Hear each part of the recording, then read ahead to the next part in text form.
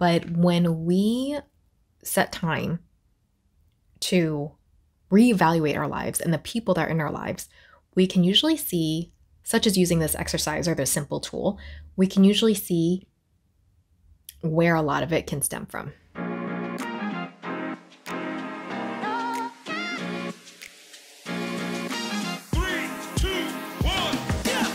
After leaving the corporate 9-to-5 grind, I became the boss of my own spiritual business, helping others explore and navigate the human experience from insight, wisdom, and lessons learned along the way.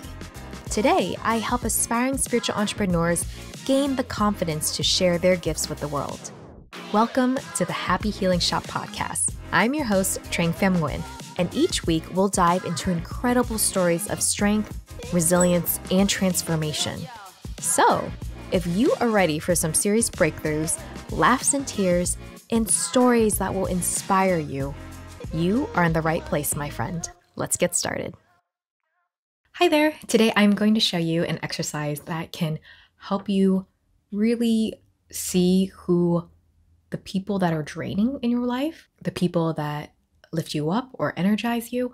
And the reason why this exercise is so helpful is because a lot of times we feel obligated to see certain people, whether they are friends with history or family and you're related by blood, or maybe in the past they've helped you out and you feel like you owe them something. Now, this is a great exercise if you are a visual person, but also it kind of gives clarity on what you kind of already know, but confirms it even more. So for this exercise, you can grab a paper and pen, and what you're going to do is you're going to make a square. You're going to draw 4 boxes like this. So the boxes towards the top means you are energized by these type of people, or you enjoy their company and being in their presence.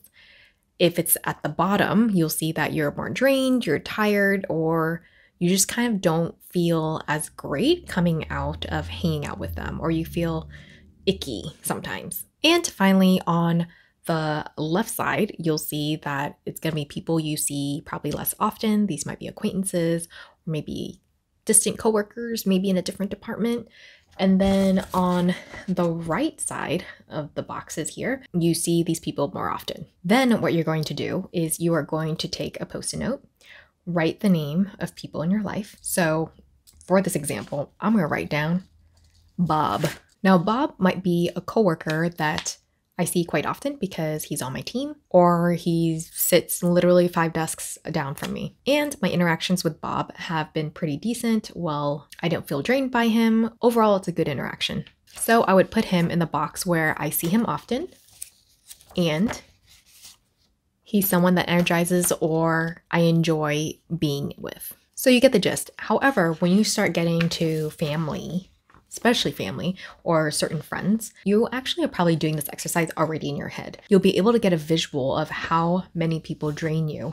And when you're writing their name down on a Post-it note, you can already tell exactly where you're going to put them on this sheet of paper. So the ones that give you anxiety or that really drain you, they're going to be the people that are in the bottom squares, right? And the thing is, if you see them often, that means most likely you need to place boundaries or limit your interactions with them. And obviously people at the top of the charts, they are people that are good for your energy, that are good to interact with. And the reason why this exercise is also helpful is that it helps you visually see all this and be really honest with yourself. That friend that you've been complaining about for the past couple months or even years, chances are you probably have to set a limit on hanging out or seeing this person. Or even that family member that always gives you an icky feeling, or it's very frustrating to be around with, or they just always completely drain you. Now with this exercise, you can always do it every couple months to kind of keep yourself updated and to check in with yourself, because a lot of times we kind of grow towards certain people and we grow apart from others. And if we don't check in with ourselves, then we end up hanging on to certain relationships longer than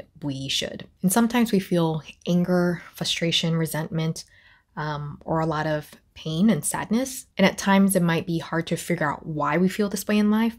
But when we set time to reevaluate our lives and the people that are in our lives, we can usually see, such as using this exercise or this simple tool, we can usually see where a lot of it can stem from.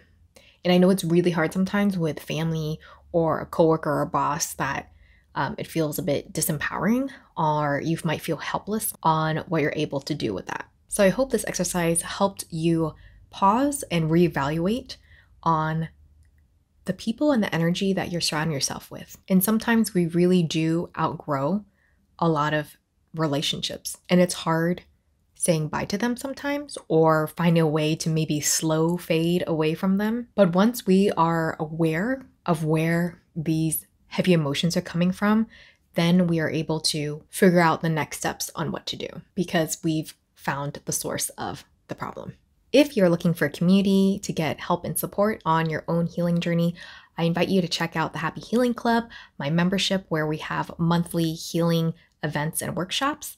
In addition, you get a copy of our Shadow Work Self-Healing Journal, our archive of guided meditations, and most importantly, our happy hour and getting access to a community of people who are cheering you on and are happy to support you. I also have the Facebook group Happy Healers, and more free online resources and also online classes can be found on our website, thehappyhealingshop.com, which I'll include all down below in the show notes. I'd love to hear from you if you did this exercise and found it to be helpful, if there were some people you are not expecting to be on the bottom of the chart, or even any realizations you've had. Thank you so much for being here with me today, and I'll see you soon.